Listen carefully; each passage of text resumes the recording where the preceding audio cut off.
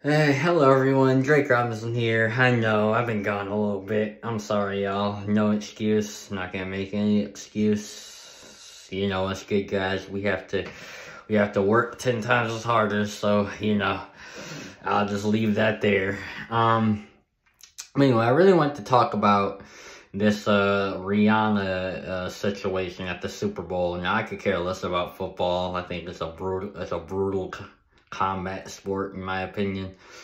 But if those who like it, teach their own. But the halftime show with Rihanna and her having to make this big spectacle for whatever reason that she's pregnant. I don't get these modern day females. I will never understand them. But the main thing I will never understand is why they have to make this big spectacle about them, carrying a child. It really shouldn't be a spectacle. It really should be a personal thing between the perfect world, which we don't live in. But if we did, where it's between the mother and the father, preferably the good guy father, which is never the case. But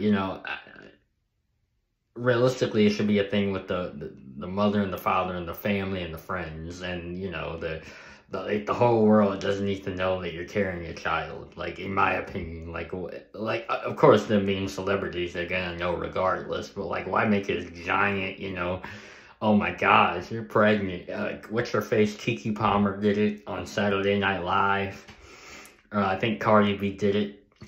It's trying to hide it when she was obviously pregnant. But that's kind of, I would consider that making a spectacle of it. You kind of hide it instead of just coming out and saying it.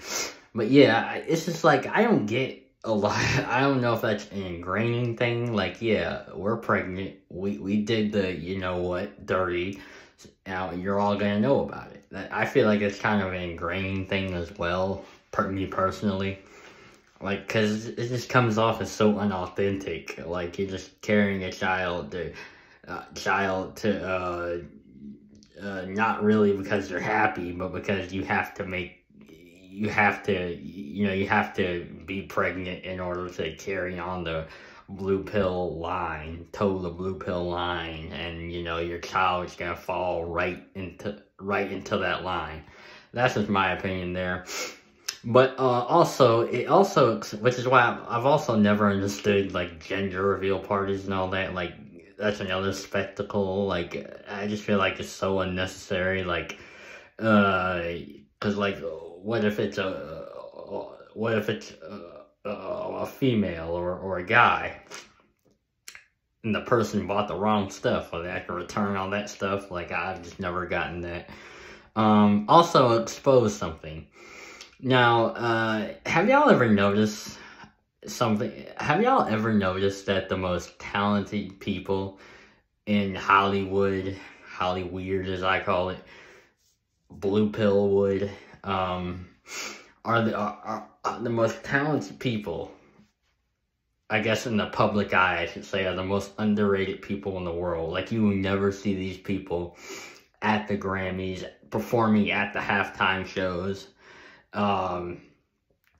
You never see them receiving awards for their songs, which are 10 times better than a lot of these, garbage tracks we get nowadays, songs we get nowadays. People like Andy Grammer, people like, what's his name, Jason Mraz, what's his name, Chris Allen, Nathan Sykes, people all like that, who are just so criminally underrated.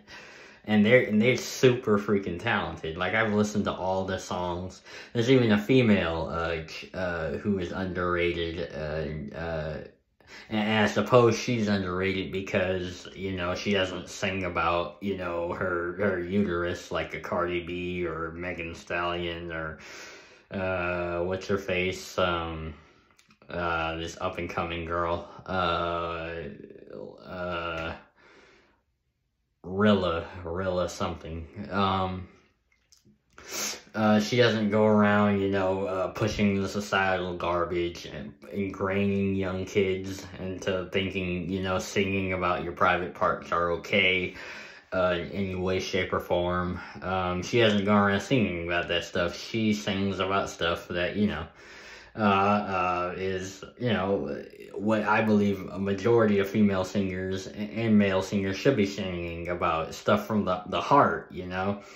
It's a girl, I forgot her name, I think it's Kobe something, Kobe, I forgot her last name. It's a girl that sings, like, when you need me, I promise I will never let you down.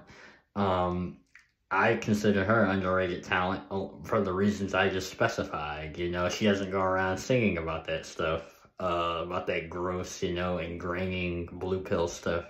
So that's probably why she's underrated. You know, society would rather push, you know, the people who do sing about that stuff, that horrible stuff, like the Cardi B's, the Megan Thee Stallions, the Rilla chick.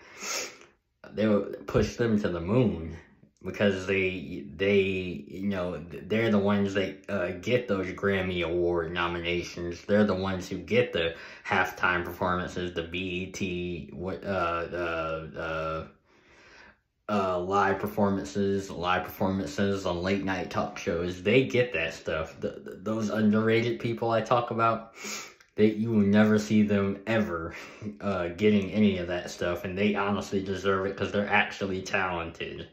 They actually, you know, they sing about positive stuff. They really, they deserve it more, because those are actually the good guys of Hollywood. All those people I just named, the good guys of Hollywood.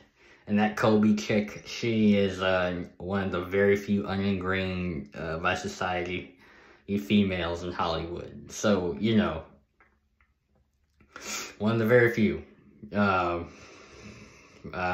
all those good guys who are actually talented, who actually work their butts off, you will never see them ever in the light of day.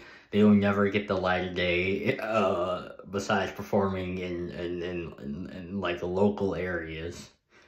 And you know, like I said, it's a backwards world, so that's probably why. So that's more than likely the reason why it is, and that's so sad too. But you know, what can we do in a world just so backwards and so, you know, cruel? But anyway, yeah, I just wanted to get on here and sing. I can't sing, but you know. Yeah, I just want to get on here and give my little 2 cents on that halftime show. I really could care less about it because I could care less about football, to tell you the truth.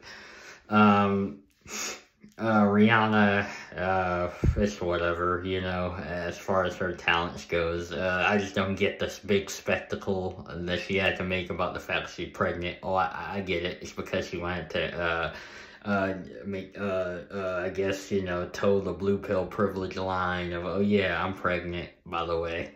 Yeah, I'm having this, I want everyone to know that. Just so I want it for the record. I want it, you know, on live TV that I'm pregnant. Because, yeah, that makes the fact that you're pregnant even more special, I guess. I don't know. I will never get in the mind of a blue pillar ever, so, you know.